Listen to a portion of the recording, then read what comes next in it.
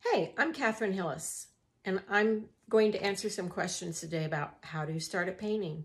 People often ask me that, and it's, I think, a great place to start. So I just don't dive right in. It's actually something that starts with the thinking process.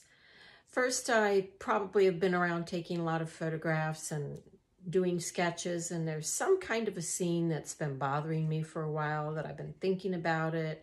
It's really in my mind, and I know that I want to explore the composition, the colors, the story. Maybe there's a narrative that I really want to express. So generally it'll start with a feeling that it's a topic that I really, really want to paint. I'll take a series of photographs, I'll print them off, I'll do a series of sketches, I'll play around with the composition, and then at some point I'm really excited and ready to begin. So what I then do is I draw a sketch lightly on my watercolor paper.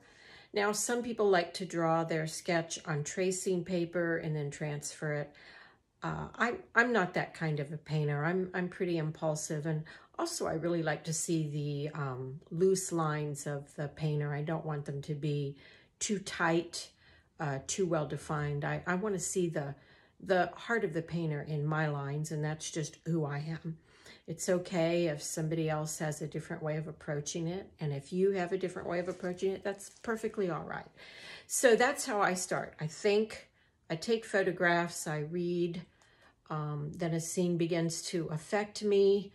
I start taking more photographs, or I do sketches from the photos I have, and once I have a good sketch and a composition, I draw that onto paper, and then I'm ready to begin.